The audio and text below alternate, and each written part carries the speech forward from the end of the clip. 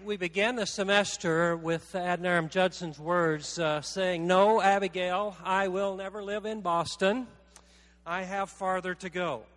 I introduce you to an alum of Judson University who has had that as his motto since he came to Judson, from an environment where he had no father and mother, and ended up here as a foster child and decided, "No, Abigail, I can never live in Boston. I have much farther to go." After leaving Judson, he started several businesses, holds plural patents, and has a career as vice president at Tata Corporation in India. An alum of Judson University and trustee of Judson University, Kevin No will come now and make an announcement about the future of Judson. Kevin No.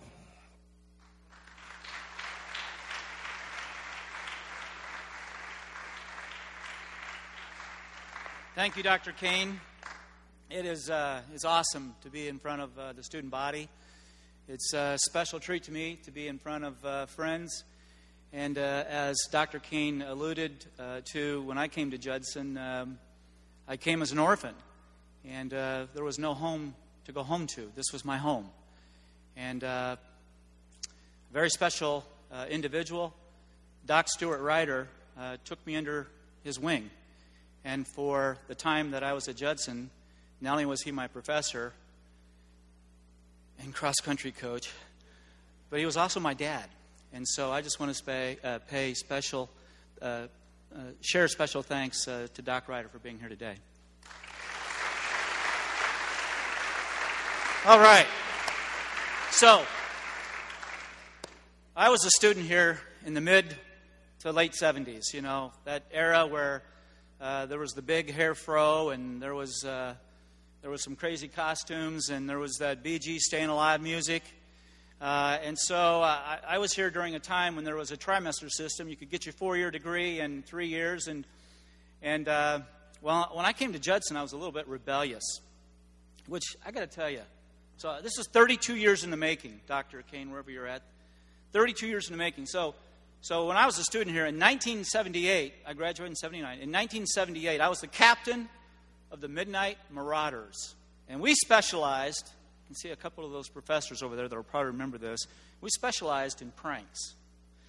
And this very spot that I'm standing on, there was a prank that was played out. I can't believe this. 32 years later, I get to tell this story to a lot of people.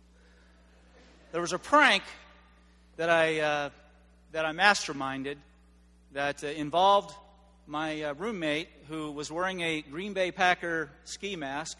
You remember that?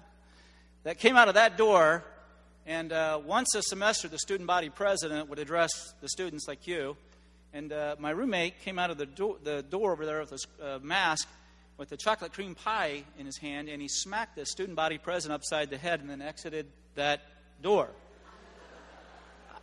I'm not giving them any ideas. And I met Jonathan the other day. Jonathan, we're not going to do that to you.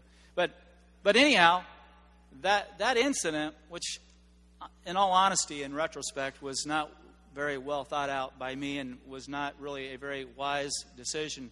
That incident that happened right here, I was sitting right there, caused me to come within a hair's breadth of being expelled from Judson University. And I share that story with you because 3 years ago, Dr. Kane was sitting in my living room, and he said, "Kevin, would you consider being a trustee of Judson?" Boy, I hope I'm breaking the stereotype of what a trustee really is. But would you consider being a trustee of Judson University? And I said, and you might remember, I said, "Dr. Kane, do you know who you're talking to?" And so obviously, we all know what happened, but I'm thankful. I'm thankful every day for God's grace, and I'm thankful this day for the grace that Judson University has afforded me. Okay, I am here today to share what I think is a very important announcement about something historic that will happen here April the 13th of next year, 2011, about 8 months out. You see, we will be hosting, this campus will be hosting the first World Leaders Forum. And let me tell you just a little bit about that World Leaders Forum. You see, that World Leaders Forum will have a keynote speaker, and that World Leaders Forum will feature a panel of very special individuals. Our keynote speaker will be former President George W. Bush, who will come to our campus, and the panel will be comprised of 4 to 5 very accomplished entrepreneurs. The World Leaders Forum will have 2 components, and these 2 components will impact you, and that is the main reason why I'm talking or sharing with you today. The first component will be a VIP reception in your wonderful student commons that will host 300 people that will help us to raise $1 million in a single day. The second event will be in the fitness center. And the fitness center, we'll call that the main event. In the fitness center, President Bush will address 1,600 people.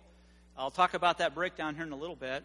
We'll address 1,600 people, and we'll take questions from the audience. We have every intention of making it possible for some of our students to address President Bush. Now, the panel, we're going to have a panel of 4 to 5 accomplished entrepreneurs. And you'll understand why I'm talking about entrepreneurs here in just a little bit. There's one individual that, in particular, I want to tell you about. I think this will be great. I think this will be awesome. The gentleman's name is Nathan Latka, Latka. And through the effort of Angel Oakley on our campaign team, she has secured his commitment. Nathan is a second-year student at Virginia Tech, and he's a Christian. And Nathan, what's special about him is he owns and runs 6 businesses as a college student. He calls himself affectionately the college entrepreneur. So Nathan will be one of the individuals that will be on our panel.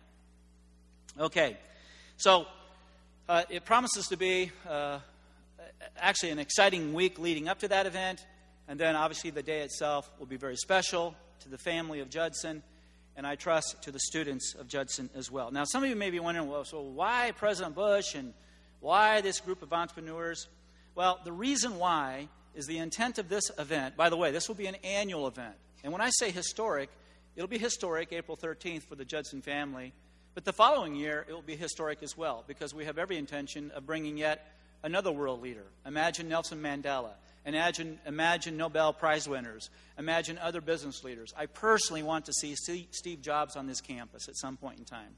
So over time, imagine every year someone's going to come to campus. Every year will be a historical opportunity. So real quickly, let me talk a little bit about what we're looking to do. So the World Leaders Forum this inaugural year is intended to help us to fund a brand new academic initiative around entrepreneurial studies.